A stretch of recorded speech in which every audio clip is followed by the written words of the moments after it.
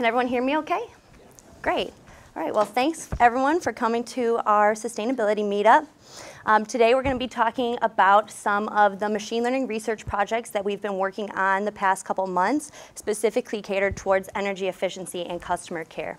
Real quick, I'm going to introduce my data science team. There's Ben Packer, Zero, and Mark, and they're going to be coming up here and presenting some of these with me. Okay, so first, I'll just go over the quick agenda. We're going to be going over the background about Opower, along with what the data science team does. Then we're going to talk about some of the load curve archetypes that we've been researching. Then I'll talk about the small, medium business insights that we have. And then we'll finish it off with electric vehicle detection. So I want to start with a small energy savings experiment that was done a few years ago with the aim to figure out what's the most effective way to get people to save energy. So they put these placards on people's front doors. The first one said, save energy and you'll save more money. The next one said, save energy and you'll save the planet. And the third one said, save energy and you'll be a good citizen. So which one of these three do you think was the most effective at getting people to save energy? Very good guess, but it's a trick question. None of these actually had any impact on energy consumption at all. It turns out that the only one that did was a fourth placard that said, your neighbors are saving more energy than you are. And even if that wasn't true, people still were so competitive that they actually saved money when they were given this placard. So that's kind of where the idea for Opower came in. And we decided to make a home energy report with the idea that if we were able to compare people's energy to their neighbors and actually inform them about their energy usage, then they have the highest chance of actually saving energy. So here we have a mock-up of our home energy report. And you can see the bar chart is comparing your energy usage to your neighbors and your most efficient neighbors. The neighbors here are going to be people, approximately 100 homes of a similar size within a short radius of your house.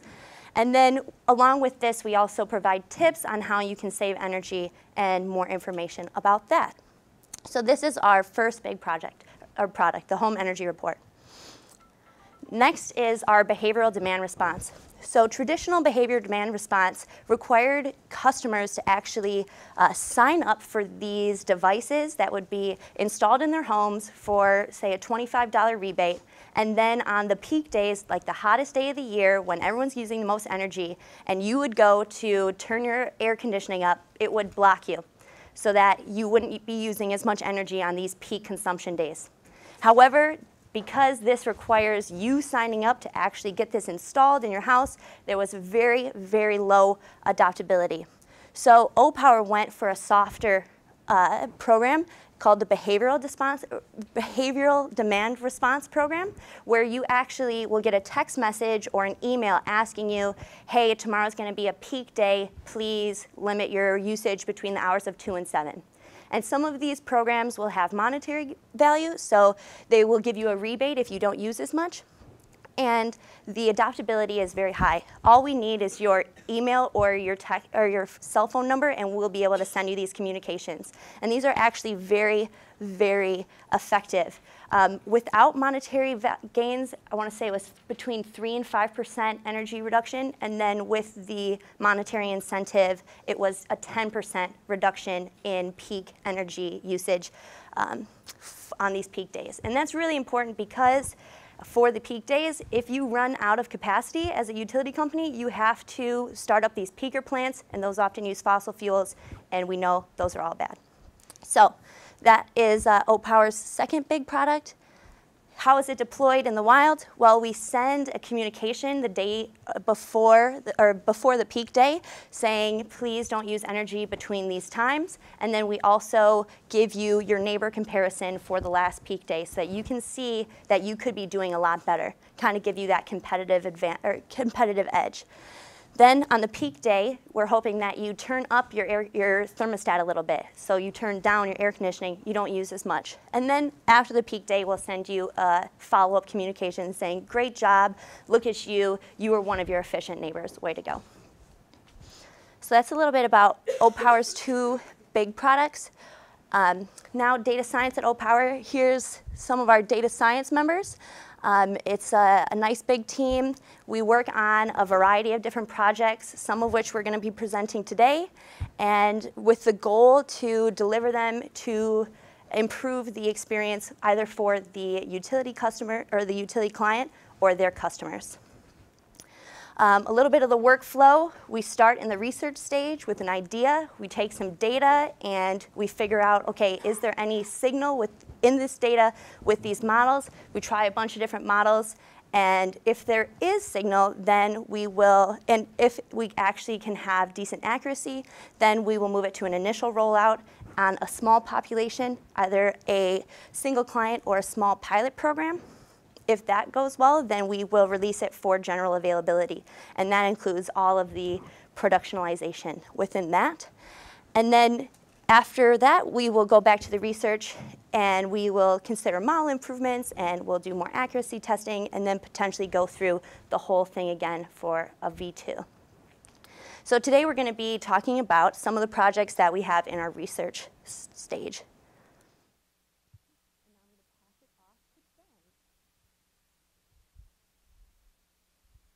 We have 2 microphones. And a clicker. And a clicker. We good? All right, so I'm going to talk about, actually before I begin, one thing Joe neglected to mention is that today is the 6th-year anniversary of Justine graduating high school, and the only reason I say that is because she didn't want me to say that. Thanks, man. Okay, so I'm going to talk about, this is actually something that we do in production, using AMI data, smart meter data, to segment customers, understand their behaviors better. So I'm going to start with my own data. I live in Redwood City, and this is a monthly view of what my electric energy usage looks like. So this is, for each month, the average usage in my home. And you can see that I use more energy in the winter. And actually, when I first saw this, I was a little surprised, because you would think in the summer you use more electricity. But actually, I don't have, since it's Redwood City, I don't really have air conditioning, don't really need air conditioning. And in the winter, that's when we blast up the heat. We also have some not great insulation, so we use a little too much of the heat in the summer. Even though it's gas heat, we're still using just more energy in the system in general. Anyway, so this is what my profile looks like. This doesn't tell you that much about me or really about my behaviors. But if we dig into since I have AMI data, we can look at that and see what that looks like. So what I'm showing here is across the lifetime of my home, or when I was there, for each hour of the day, what is the average energy usage, electric energy usage? So each hour, this is just my average usage. And so what you can see a few things here. First is that we probably wake up in general around 7. So there's a little spike in the morning. Someone is usually home during the day. So my daughter and our nanny are usually in and out of the house during the day. And then we come home in the evening, we have dinner, we watch Hulu or whatever, and then we go to sleep. OK, so this gives you some sort of sense of what my life is like. A little weird, but it's fine. It would be great if we can do this for all utility customers to try and gain some insight into what their behaviors are, and then we'll talk about what we can do with that. But I want to back up and just show you what raw data looks like. I don't know if everyone's seen this, but this is pretty typical of a single household's energy usage, electric usage from an AMI meter for a single day. So one day, this is one random customer that I chose. This is real data. So maybe there's some pattern here, maybe not. It looks a little noisy. If you take this customer and take the same plot over 5 consecutive days, this is what it looks like. So each line here is a single day of usage, and this is 5 consecutive days.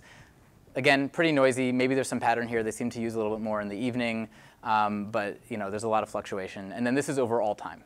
So this customer's data over all time, very noisy, really not much that you can discern here. However, if we take the average over all time, then maybe you can get some sense of the pattern. You do lose some information, but you can see, for example, that just like me, they seem to wake up around 7. They get a little spike in the morning where they're having their coffee. And then they actually, kind of similar to me, come home in the evening. Maybe they're around during the day, and then they go down in the evening after they go to sleep. OK, so let's take this average curve, load curve, and plot it for all customers that we have.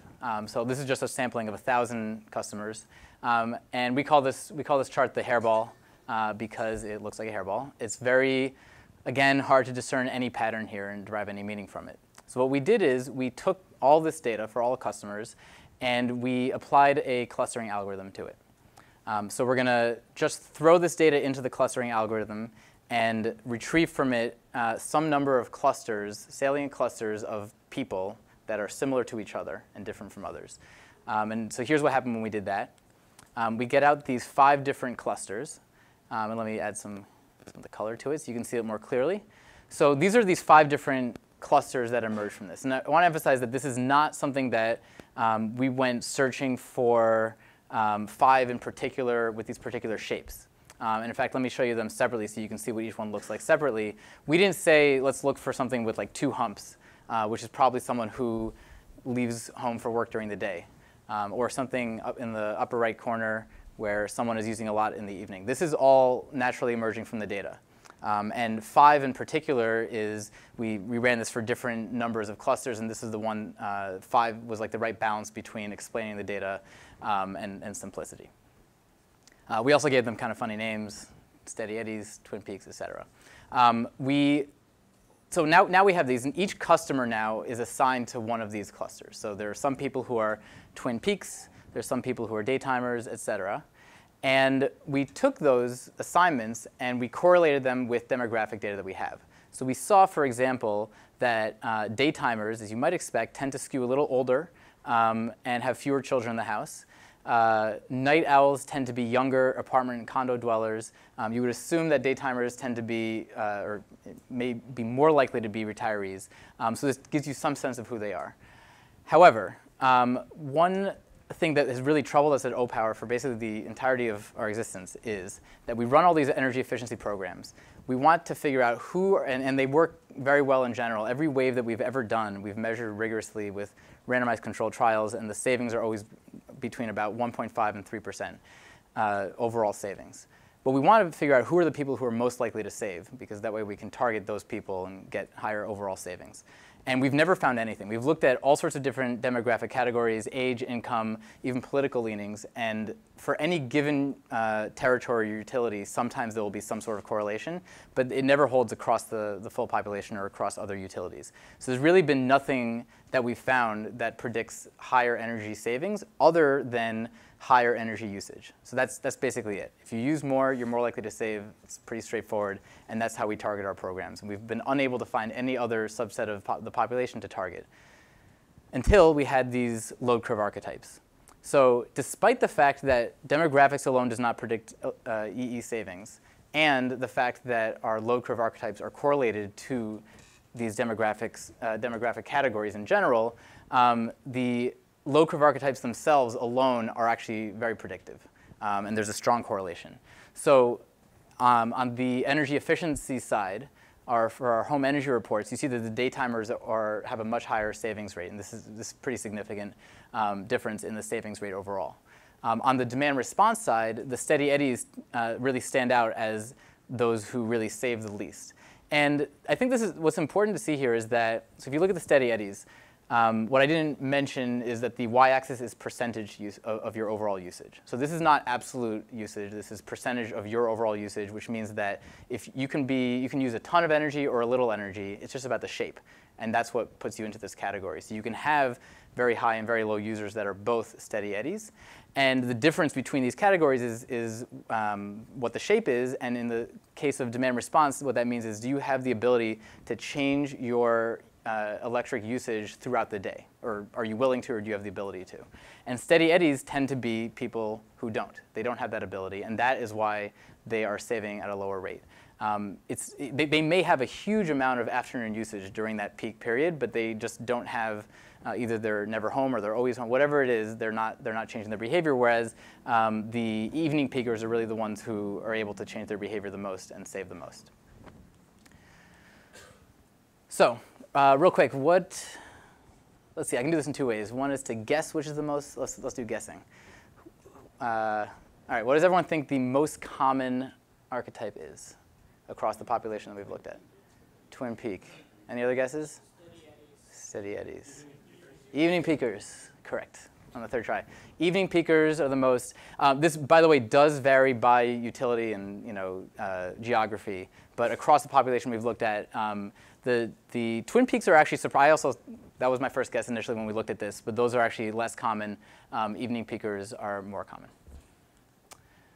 So how do we actually use this? So this is all in production right now, which means that it's run automatically, and any of our products, and we do more than just the home energy reports, are able to have access to this property for each household that we have. So we can, if we want to have a campaign that's sending out certain communications, if it's a refrigerator rebate program that a utility is marketing, they have the ability through our BI tool to target just people in that particular, or households with a particular archetype. It's one of the many ways that we segment the population, and this is now included. So you can now, our partners can now target by these load shape archetypes.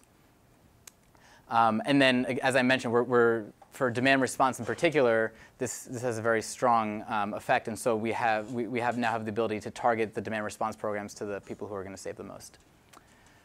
So now I want to turn it over to Ziru, who has done a recent project extending this. We basically got asked by one of our partners to do a couple things. One is to show them what their archetypes look like in particular. Every utility thinks they're very special, and of course they're all very special. And they wanted to see what their archetypes look like. And they also wanted to see different seasonal effects, and they're trying to craft their own time of use rates. And so they wanted to be informed by this. So I'll turn it over to Ziru to talk about that.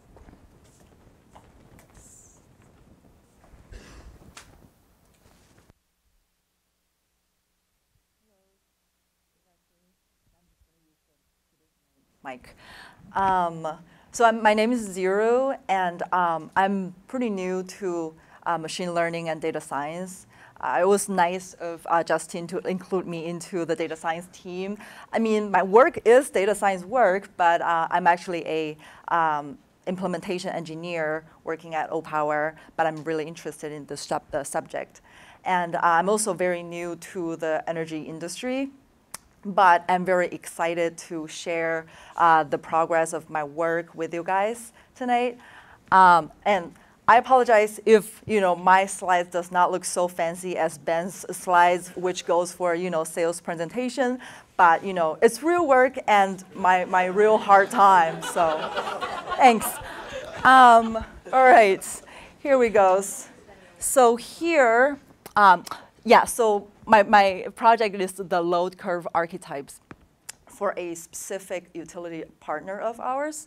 And here, to start with, I plotted 3 individual customers with their average hourly AMI data throughout the day. And as Ben mentioned before, we actually translated the actual AMI reads into the percentage throughout the daily percentage use. This way, we see the usage shift throughout as the day goes by very clearly. As you guys can see, they are very different individuals with the different patterns. As the first guy is probably an average 9 to 5er, as you can see the peaks around the morning, amount the morning time and the night time, and during the day is relatively lower. And the second person is actually pretty steady. As you can see, the difference between the percentage is only 1. And the third guy, for some reason, they have some heavy-duty energy use in the morning. So as we can see, only the 3 people right here is already really different. So how about more? So here we got the hairball again that Ben mentioned before, just with more colors, because I thought it was prettier. But like here we can kind of see the patterns, kind of. Like during the morning time, we see kind of a peak. And then again, the nighttime, the evening time, we see like a lower peak. And right here, you kind of see a low curve. But in general, this is still pretty noisy. So how do we understand this better? We turn to machine learning. And in this specific situation, we use clustering. And particularly for me, I used the k-mean algorithm from scikit-learn. And for case value, we actually tested from 2 to 20. And finally, we found that when k is equal to 5, it brings us the groups with the most distinctive characters. So here's what we found. We got this very nice 5 curves. And you can kind of see, oops, sorry. Here, we actually got the steady eddy that Ben mentioned earlier as the purple curve. You can see it's pretty steady throughout the day. And also, we got this red curve over here, which is kind of have the twin peak, and especially at night, like it's a lot higher. So this is the night owl. So we do see some similarity, like with Ben's general curves. But what's interesting is this light blue curve we see right here. This does not look similar with any of Ben's curves, which the energy usage is actually concentrated between nighttime and morning time, and throughout the day is pretty low. So this might worth more investigation and research later on. And also, we can kind of see on the right, I put the percentage of the customer that falls into different groups here. Interestingly, for the steady eddy, the group is the biggest. Because I remember some of you guys guessed earlier, like which one is the most common. But apparently, for this specific utility partner, the steady eddy is the most common type, which might have something to do with the region they are at. Maybe they're just more retired people. But I'm not going to say the utility name, obviously. But you guys can have a guess. But despite the difference between my project with Ben's general research, we can still use all these 5 different types to generate more insight, so we can get better population segmentation, as Ben showed you guys earlier, so that using that we can target our, we can use better target for our energy efficiency programs. And also, as Ben mentioned, that we can have better energy efficiency savings forecast, more accurate. So now, how about when we introduce seasons into the picture? The data I'm using for this project is from a region. I'm giving out a lot of details, but just without the name. The region that the change between winter and summer is pretty drastic. That's why we decided to introduce season into the cluster generating. And this is what we found.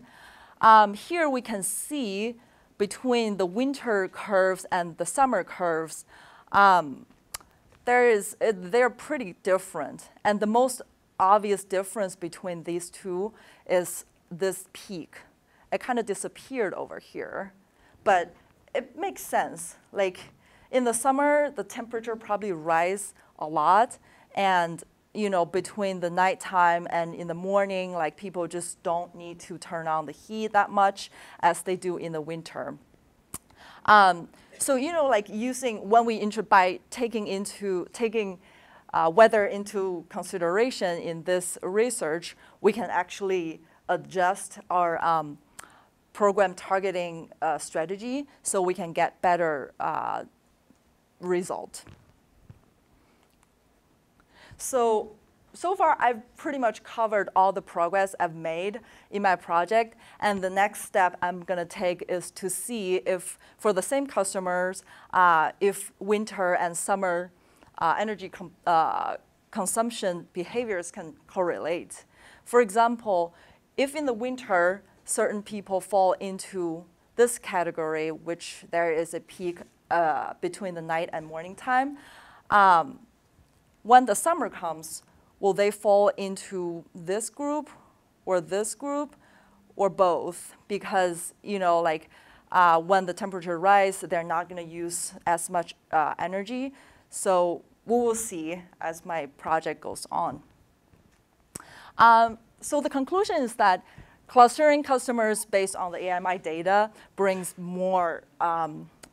more ways for us to identify behavior groups, so that we can, A, target the utility customers better with our energy efficiency programs, and B, to provide more accurate energy efficiency savings forecast.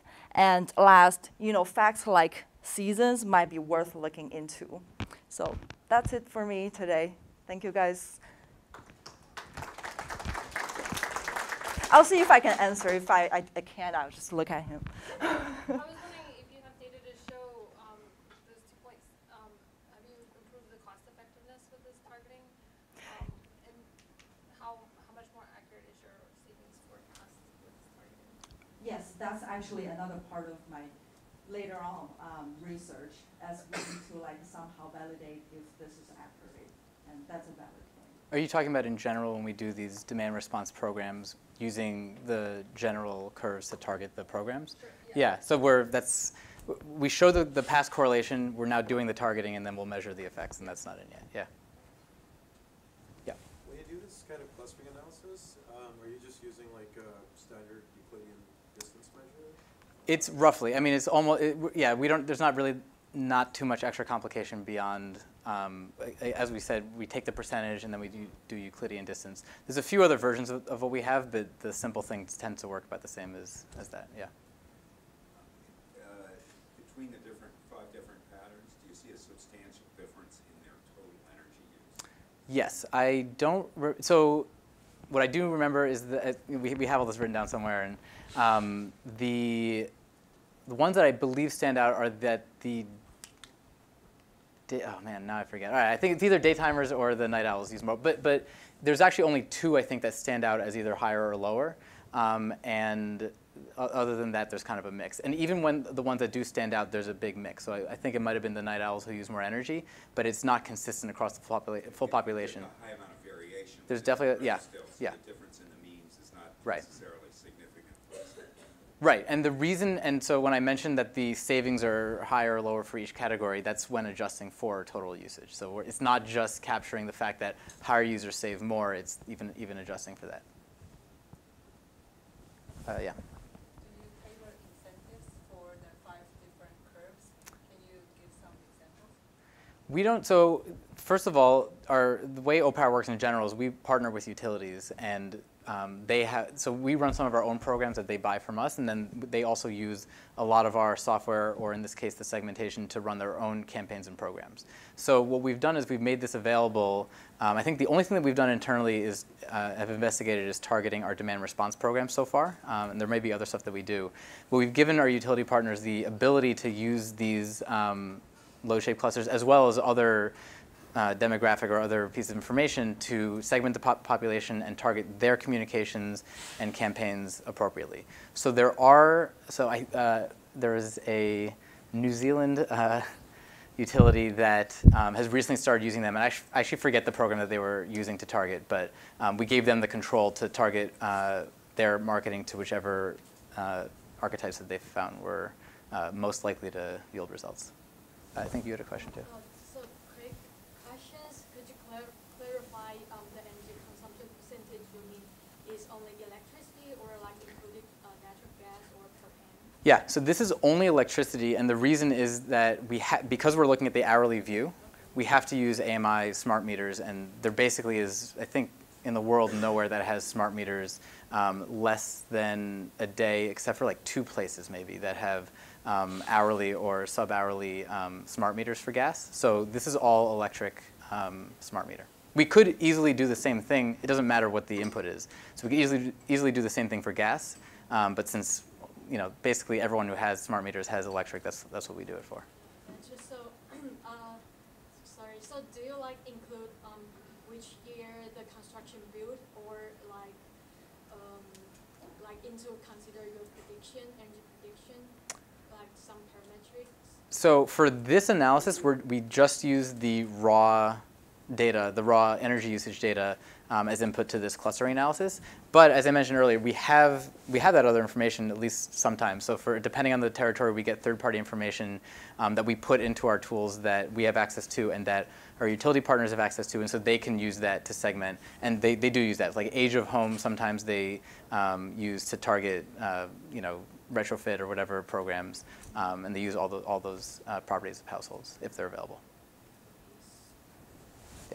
Could you discuss like the situation with like ownership in this kind of utility data? Like, I assume you need to copy the data to process locally. Yeah. Can you keep it afterwards for your own development? Will they ask for it back? You probably Yeah. cannot So distribute it. this is a huge issue. The question is about data. Yeah. Sorry. The question was about data ownership in general. Opower gets data from utilities, and what do we do with it? Do we have to?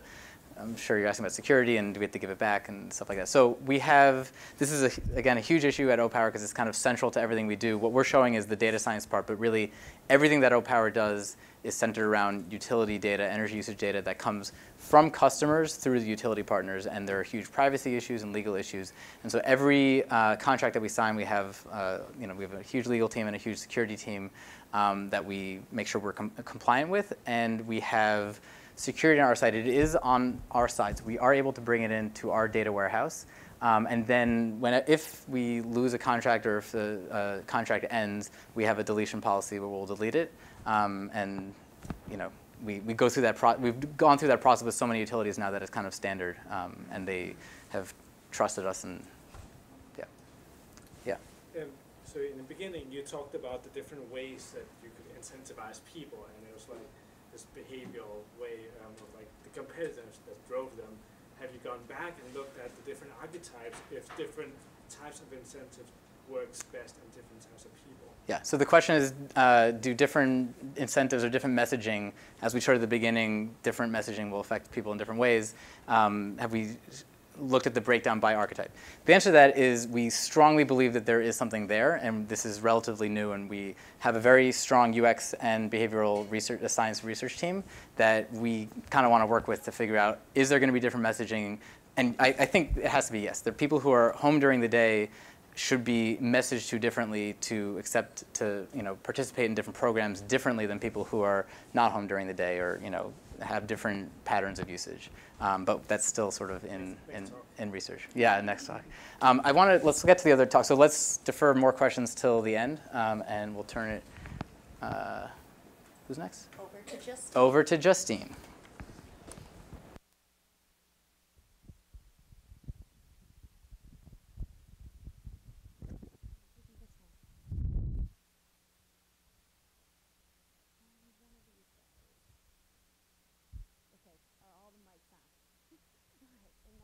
My slides.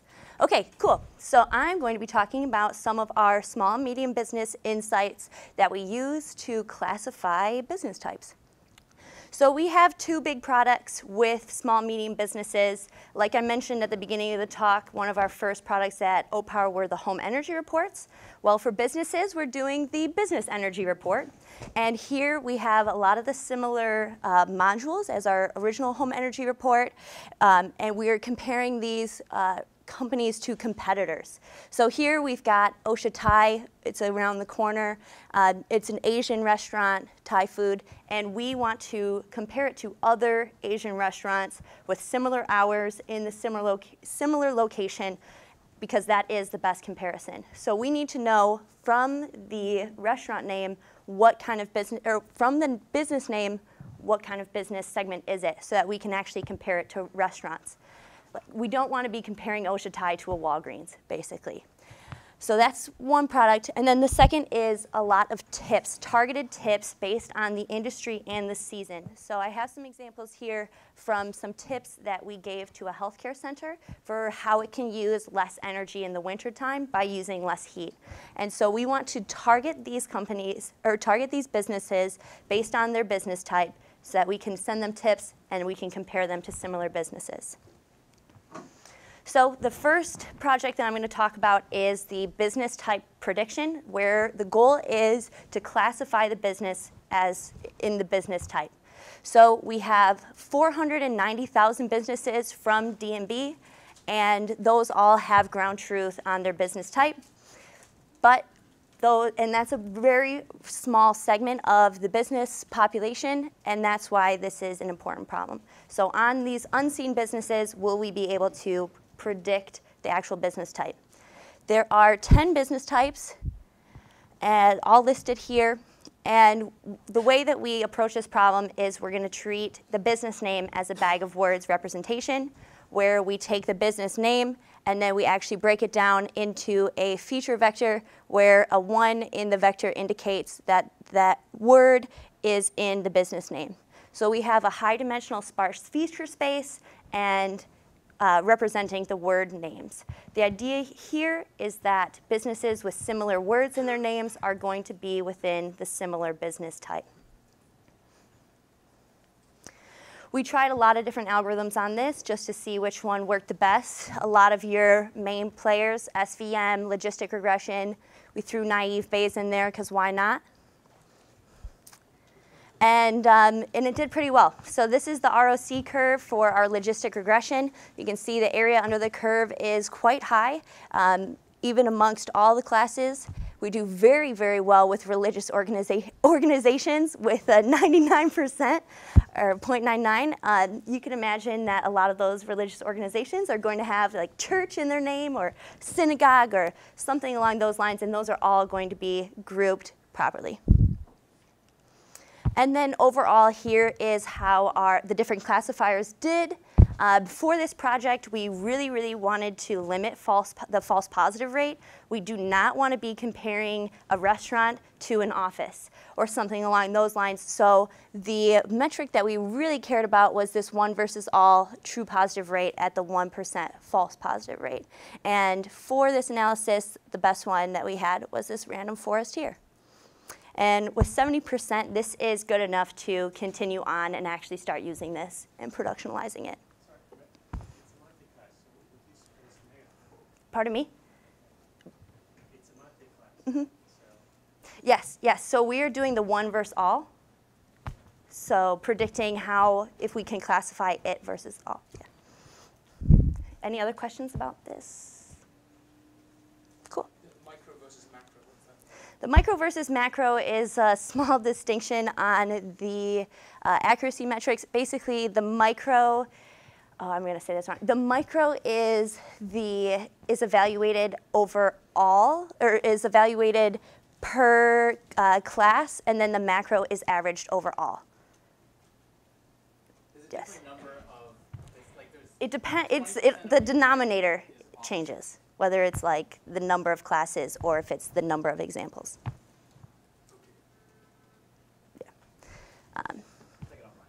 Yeah, we can talk about that afterwards. Okay, and then the next big research project that we did for the small medium business insights was predicting their open close hours. So this is really important if we're going to be comparing these businesses to each other. We don't want to compare a bar that closes at 11 to a bar that closes at 4 because they're going to have very different energy usage and it makes sense for their use cases.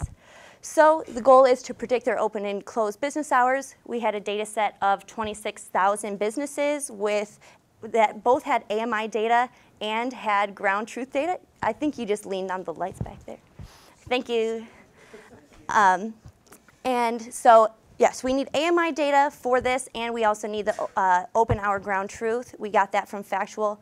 We're using the AMI data here because we actually need to know what their usage is per hour. That way we can figure out when they're not in business. So here we have 2 business types, one that is open during the day, one that's open during the night.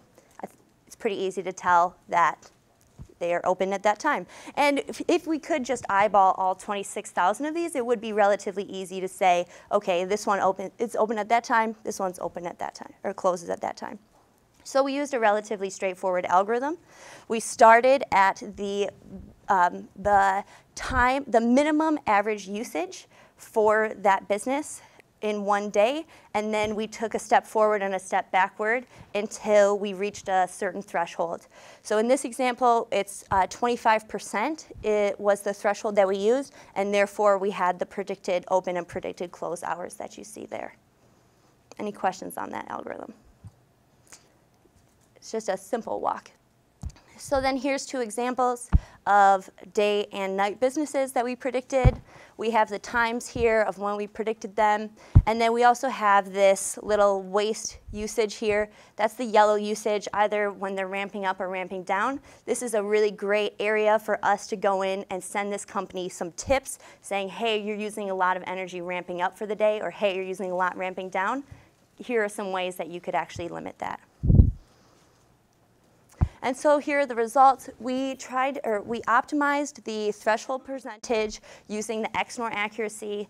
What that means is we only said that it was a correct classification if we predicted closed and the actual business was closed, or open and the actual business was open. And we were able to get 75% accuracy using a threshold of 40%. So that's 40% from your minimum to your maximum usage. And over here, this is the plot that we used to figure out that threshold, because at 0.4, our accuracy is the highest over our two metrics. And you can see performance is relatively stable across the different threshold values.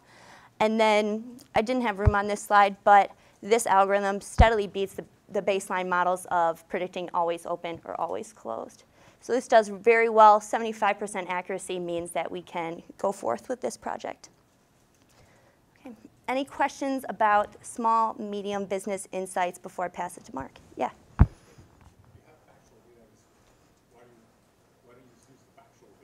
So the factual data is not available for everyone. So that's the problem. So we only have 26,000 actual open-close hours through factual. There's a lot more companies than that. And so we need to have a method like this where we can fill in all of the gaps. Any other questions? Yes? 75%, why that? Why 75%? Why not 90? Well, that's the dream, right? But we. Did you say 75% before you started the project, or was that something you came to afterwards? Well, no, I'm saying we were able to get 75%. That. You went forward with the project because of 75%? Yes, yes. Well, if it was 25%, then we would not go forward with the project. Are you asking, like, was there a threshold that we needed to pass? No, there was not. Yes. And just to clarify, the threshold is the difference between the minimum and the maximum energy, or the, okay. Yes. It's the horizontal line. It's the Yeah, exactly. minimum and the horizontal line. Yeah, 75% seems lower given that 40% of, so do you have like use cases that you can point to specifically that fall outside of that 75% down? Because that seems pretty high, 40% seems pretty high up that ramp curve. So there are a lot of issues when you start getting into, like there are challenges when a business is closed during the afternoon, say. Then this simple algorithm breaks down because we're only finding the one part where they're closed. We're not looking for multiple close times. So even though it is the 40%, that's in the minimum. So for example, this business right here looks like it's closed 2 times a day, right? Maybe between like 0 and 3, and then also between 9 and 18, it looks like it could be closed twice, but we're only predicting one open closed. So our accuracy is going to be much lower for this. Yeah. So, I mean, the accuracy number is one thing. I'd be more interested to sort of see, error first time versus second time. Do you have a confusion matrix that you guys are looking at? Or? I do have a confusion matrix, and I didn't put it in the slides. There's a lot of these were omitted. Yeah. On the open close hours, we have a couple different metrics. One of them Yeah. has to do with the overlap of what we predict open close with the real. And Right. Card index. It's like, Yeah. what's the power of the test? And that's how we really made a decision that this is good enough to go forward with. Yeah.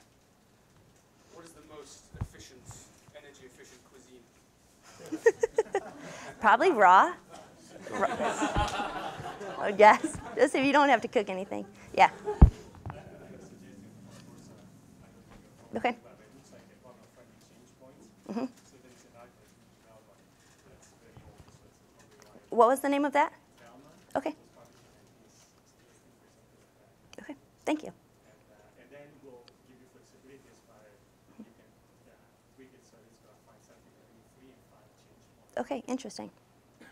We should take Cool. one more on this and then. Okay. I'll take it in the back because you've been holding your hand up for a long time. Yeah. Yeah. You.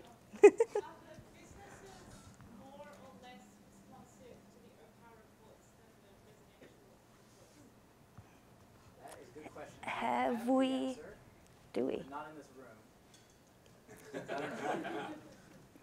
we measure it, obviously. I just don't know the answer to that. Yeah. The problem is we data scientists don't measure it. Someone knows it. We'll have to get back to it. Yeah. Does it work at all? Yeah, it works. It definitely works.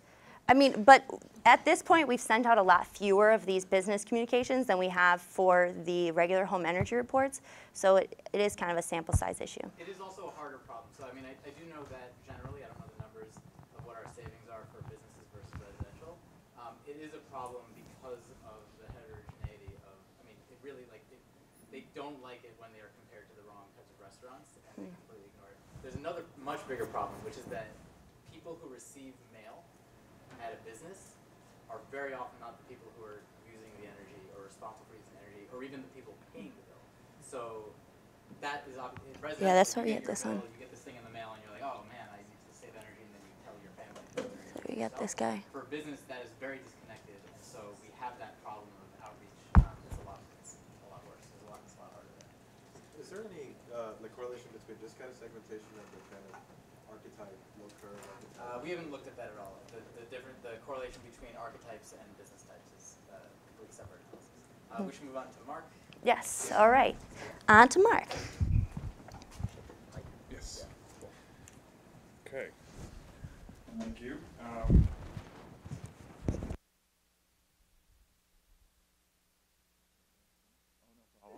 There we go. Okay. Thank you. My name is Mark. Like Ziru, I am not a data scientist, but I'm working with the data science team. I'm an implementation engineer, also like Ziru. So my project has been focused on electric vehicle detection. So first off, why do we want to detect electric vehicles? Well, electric vehicles take a lot of energy, and when people get home at night and just plug their car in after work, they're putting a strain on the grid at a time that's very bad for the grid to be taking that strain, because people are coming home, turning on lights, turning on radios, TVs and whatnot. So the utilities are very interested in trying to deflect that usage out to later hours, overnight in particular. So what they do is that they have electric vehicle rates that people can sign up for, where let's see, do I have a well, you can see there where people pay a slightly higher rate during the day in order to get a deeper discount at night when they charge their car. So obviously, utilities are very interested in this data and finding out where EVs are. And so not only to encourage those people individually to sign up for electric vehicle rates, we've heard anywhere from only a third to half of customers are actually signed up for EV rates that have EVs from the utilities, but also to prepare sort of on a more global scale for increased electric vehicle adoption, if there might be some need for additional transmission in certain areas, if there's neighborhoods where people are buying lots of EVs, or potentially to install charging stations. So what can we do? Well, the easiest thing to do, and the sort of just a proof of concept, kind of what we'll call the first pass attempt in our model, is to just look at customers. We have customer data for one utility where they have customers on electric vehicle rates. And we have about 15,000 customers in that data set. And then to balance that data set off with non-EV customers, we just selected an equal number of customers that are on the standard rate for that utility. And just to make it so that it's somewhat coming from the same area, we looked at the number of EVs per city and then selected only from the top cities for our non-EV customers. And as I said, we're just going to, for simplicity, include only the electric vehicle rate data after they've signed up for the EV rate. So as you could expect, we're going to see the effects of the pricing on the data. So let's just take a look at all EV customers' average hourly usage and compare that to non-EV customers. So that's what we have here. You can see that the electric vehicle rate for this utility kicks in at 11 o'clock, and there's a huge signal there as people turn on their cars to charge. They probably have timers so that the vehicle starts charging precisely at 11. And then over the night, more and more cars get fully charged and the usage drops down. But we see that very clear signal that is very distinct pattern from the average non-EV user. One thing you might notice is that not only is the shape very different for EV customers, there's also a huge magnitude difference in the total usage. And so that was somewhat surprising. So what I looked at is just the distribution of total daily usage based on for EVs and non-EVs. One thing you'll see, and this is due to the electric vehicle itself, is that the peak is slightly shifted forward for the EV customers. But the reason that we're seeing this high jump in average is that there's this long tail, and it keeps going on. I cut off the graph just for clarity, of very, very high users. And that's just because people that own electric vehicles are rich, and so they use a lot of energy. They have big houses. And so we're having a demographic shift in the EV versus non-EV customers that's causing that disconnect there. But it's important to note that although you do have this long tail, there are a lot of EV customers that have a total usage that is very comparable to non-EV customers. So you can't just use total daily usage as a signal to somebody that has an EV. That would be I'm blanking on the way to say that, a correlation, not a causation. There we go. So that's one thing that we can do. We can do a machine learning model, and I'll show you the results of that when we're only using the electric vehicle data after they've signed up for their electric vehicle rate. But that's kind of cheating because we already know that the price signals have shifted their usage out to a very specific time of day, and we're gonna take advantage of that. Our machine learning model is gonna learn that, and then we're gonna be able to predict people that have EVs because they're signed up for an EV rate. So it would be great if we had a third-party data source that said these people own EVs but are not on EV rates. We didn't have that readily at hand. So what we decided to do was to right, that would be great. Bring it on. What we decided to do was look at EV usage for customers before they signed up for their EV rate. So the idea is that the assumption there is that people switch to their EV rate after they've purchased their EV, and so they've started to charge their car, but they're not paying attention to the time of day that they're doing it because they have no reason to. That's obviously an imperfect assumption. A lot of people know exactly when they're going to get their EV, and then will sign up for their EV rate to just perfectly coincide with that, and we'll always have that behavior. So we're going to have some misidentified customers in that case, but it's the best we can do with the data that we have at the moment. So what time period should we use for this sort of lookup window, the time prior to when people sign up for an EV rate, but are still hopefully have an EV? So I'll kind of step forward in time for EV customers as we get closer and closer to their start date for the EV rate. So if we look far enough back, and it's really not that far, it's only just a month before, in the sort of second month before they sign up, we can see a very similar load profile for the EV customers as compared to the non-EV customers. Again, with that shift upward because of the total usage. As we move forward in time, we can start to see that their usage in the evening hours is increasing, and also overnight, and that we're starting to get this bump here.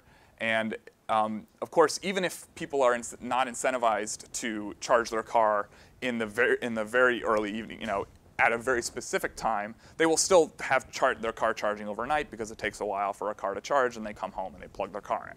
So that's why we're still seeing this signal here. It's just not quite as strong as we see it as we move forward in time. So now, in the turquoise here, what you see is them just in the 2 weeks prior to when they sign up to their EV rate, and we're starting to see not only are they charging their car at night, but they're already starting to adopt that behavior of plugging their car in at 11 o'clock.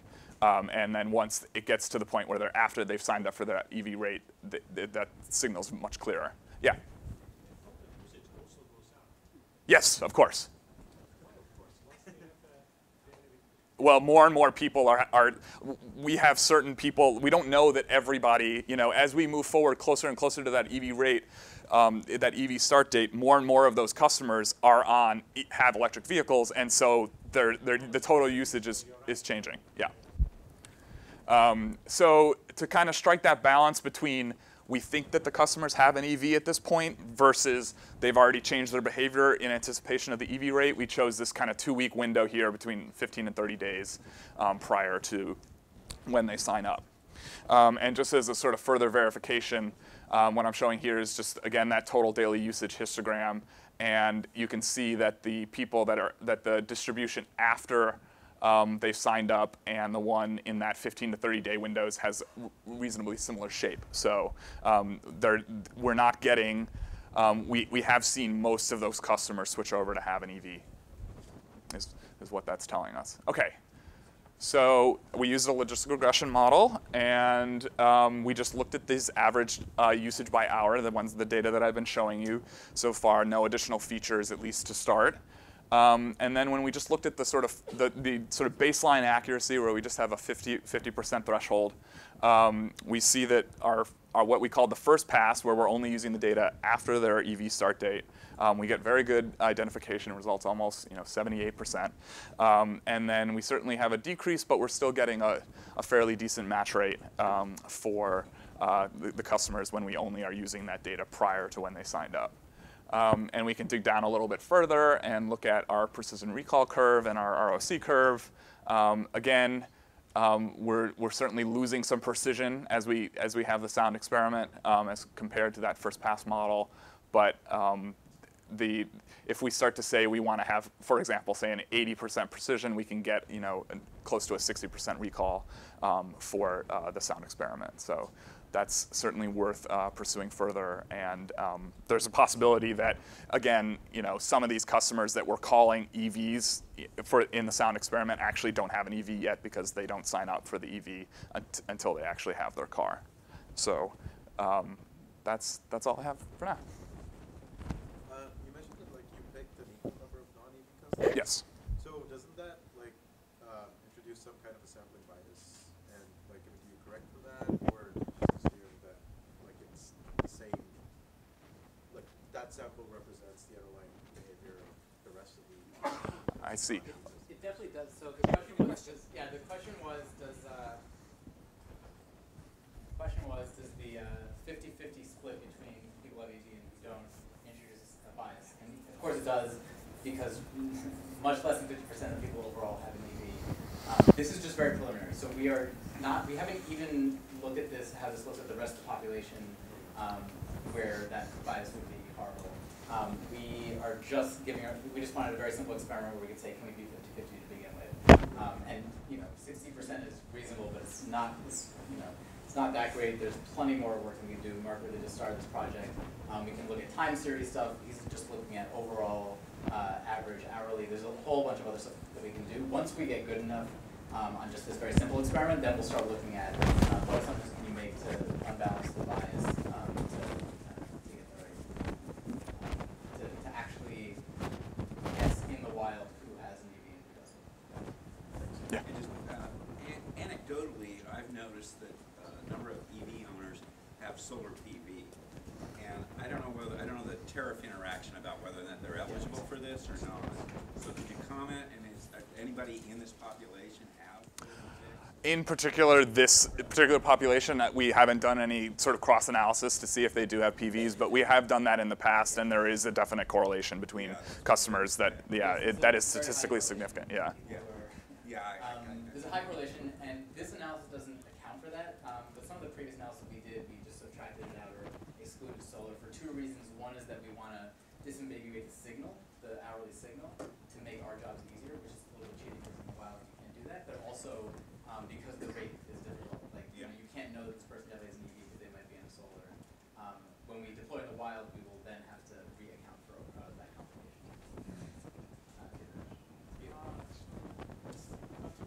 Sound experiment, and also for the bar graph that you had, why is the non-EV customers have more usage than EV? If you buy a vehicle, you should have more usage. So for the bar graph, this is the. Oh, sorry. That one. So the non-EV customers have more usage. No, sorry. The non-EV customers have less usage. That's the total daily usage. The peak is lower, and that's more usage.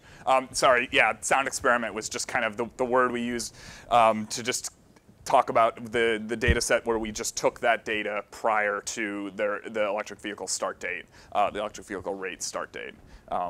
And so that was just kind of how we were referring to the two.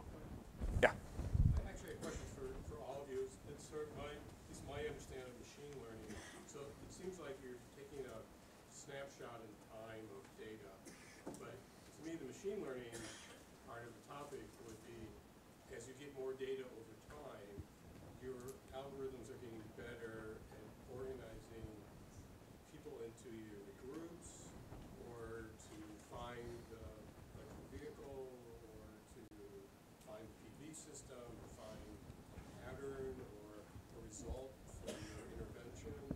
So I guess really for all of you, are you taking this and then once you get more data, are you using machine learning to learn better to do this? Yes, basically yes. So during, what we've shown you is research. So these are some recent projects where we, for simplicity, during the research phase, we take a snapshot of the data and do some experiments on it. As Justine showed at the beginning, once we're ready to deploy something, Counter-Strike Gold or whatever, we productionalize it. It goes into production, and we basically retrain all of our models on whatever cadence makes sense. So sometimes it's monthly or more often, depending on the data that we're dealing with.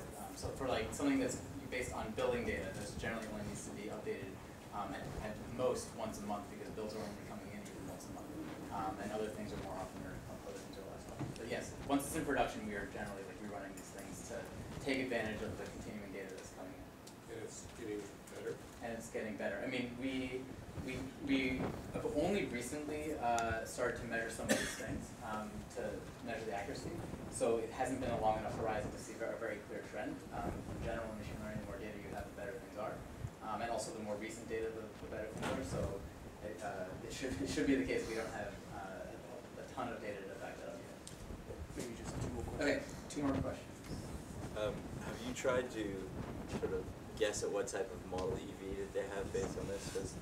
So the Teslas mostly will be on this range because they have the 85 to 100 kilowatt hours, and then you can sell that marketing data to BMW. It's like, well, you want to be in this neighborhood because it's a higher population density.